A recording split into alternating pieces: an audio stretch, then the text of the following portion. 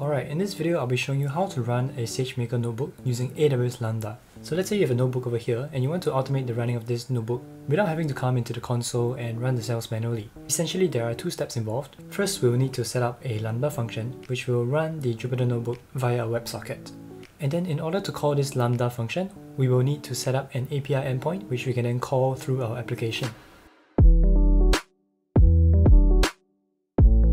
So first of all, to set up the Lambda function, the way I'm going to do this is to first write the function locally, install the WebSocket client, and then upload the code to AWS Lambda. So in my terminal, I'll make a new folder, call it Lambda, and cd into that. And now I'll create a file for the Lambda function, and you can use whatever text editor you like. Here I'm just going to use Vim just because it's convenient. So let me just call it Vim lambda function.py, and we'll use Python. I've already prepared the code beforehand, so I'm just going to paste it in here. And let's not worry about this now. I'll explain more later when we get to the AWS Lambda portion. So first I'll just save this file. And now that we have this file over here, the next thing we need to do is to install the WebSocket client. So I can do pip3 install, and I want to install this in a folder that's called WebSocket client. And the package we're going to install is the WebSocket client. So give it a moment, and now that we have the Lambda function and the WebSocket client, we can actually zip this all up so that we can eventually upload this to our AWS Lambda. So to do that, we do zip, and recursively we want to zip into function.zip, whatever that's in this current directory, so there'll be the dot. And now if I do a ls, you'll see that we have the function.zip over here. And this is what we want to upload to AWS Lambda. Now in your AWS console, you can open up AWS Lambda and create a new function. And let's just give it a name that's automate notebook. And let's go with Python 3.6. We can keep this as the default and create. Now we have our Lambda function. You can see that we have lambda function.py, which is the default template, but we can actually upload from our zip file that we just created. So upload function.zip, open it and save. Now you can see the code that we actually had previously. So essentially what's going on is that we need Bodo tree, and with the Bodo tree we are going to create a SageMaker client, and we will have a notebook instance name of automate notebook. Currently this has not been created, but we're going to do that in just a moment. But let's say you have a notebook called automate notebook, and then you're going to basically set up the HTTP connection and then make a WebSocket connection to that. And then here is actually where the magic is happening. You're going to send a command to the standard input. This command, which is Jupyter nbconvert, and it will execute the notebook in place. Which notebook is it going to execute? It's going to execute this notebook that's found in this path /home/ec2 user SageMaker, and this notebook called hello world. And so you can replace this with whatever your notebook name is called. And then once that is done, we'll close the connection and then we're done. So that's at a high level what's going to happen. And before we forget, we should also configure our permissions. So under configuration, we'll need to set our permissions for this Lambda function to access SageMaker. So to do that, we'll open up the role and add an additional permission to it to allow it to access SageMaker. So you can see that currently we only have the basic execution role and nothing else. So to add the SageMaker permission, attach policies and search for SageMaker. Let's go with full access, and you might want to be more specific about this if you are doing this in a production environment.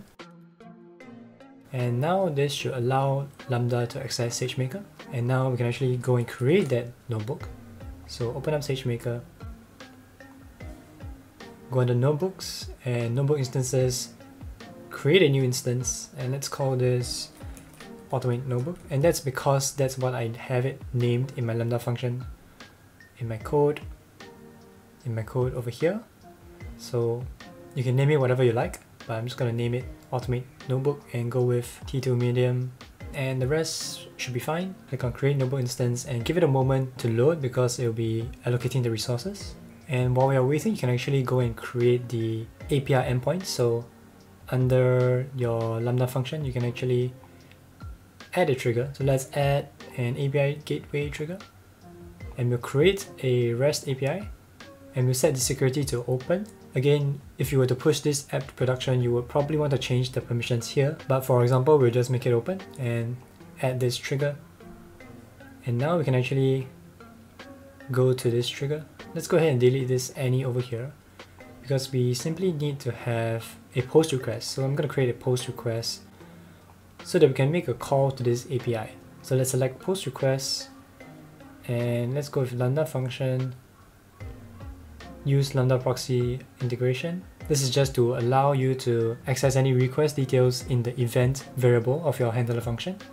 And the Lambda function itself, because you need to specify which Lambda function this API will link to. So you can go under your Lambda function again, under your general configuration, under your overview actually, you can copy this function ARN, go back to API gateway, paste it here, and there it automatically suggests to you automate-nb. Select that, save, click OK, and now we've set up the post request. Now one other thing you'll need to enable is calls. So under here you can click enable calls so that you can call this API from different origins. So let's go with all of these options and enable calls. If they ask you, are you sure you want to continue? Just click yes, replace existing values, and there we have it. Now let's check up on our notebook. It should be set up. So over here we can open up the Jupyter notebook and we're going to create a notebook that will simply have a print statement. So I'm going to go over here, open up a Python 3 notebook, give it a moment to load. And here we just want to say print. So currently if I run this, everything works fine. But to verify later that this actually runs, we're going to delete this and clear the output. So now it's going to be a notebook with no output currently. Let's call this our, let's see what we have it named here.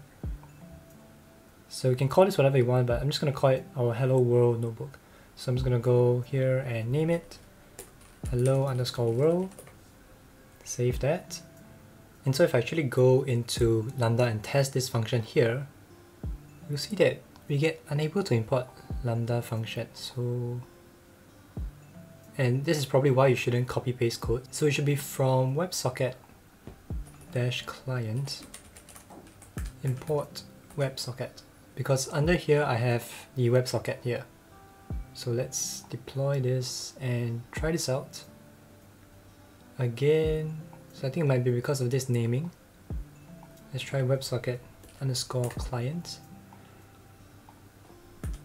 and try it this way.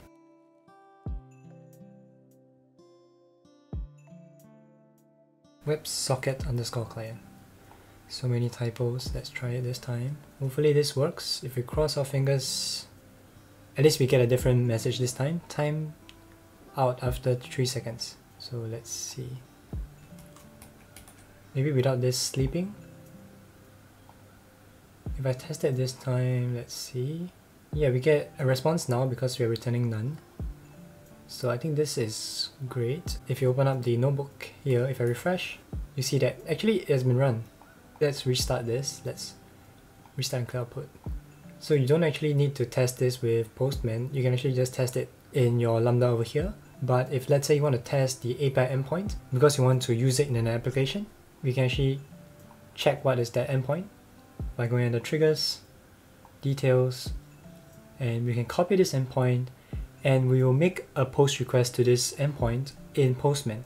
So let's open up Postman. So here in Postman, we will paste that URL and make a post request. But before we do that, let me just show you one way you can verify that the notebook is actually running. And that's by going into your notebook and creating a new terminal instance. So you can currently see that what we have running, we have no terminals running. So I can actually create a terminal to check whether the WebSocket request is being made correctly. So I open up a terminal. If I go into Postman and make the post request, let's see, we get an internal server error. But if I go and check, you can see that in the terminal here, we've actually returned 841 bytes, which means that we have successfully run the notebook. So if we check the notebook and refresh, you see that we have actually run the print statement. You can probably configure the response in your code over here, because currently we are just returning none. But essentially that's how you're going to automatically run your Jupyter notebook using AWS Lambda and by setting up an API endpoint. If you found this video useful, do like and share it, and do consider subscribing if you'd like to see more of such videos. Also feel free to drop a comment if you have any questions or suggestions, and I'll definitely get back to you. Thanks for watching, and I'll see you in the next one.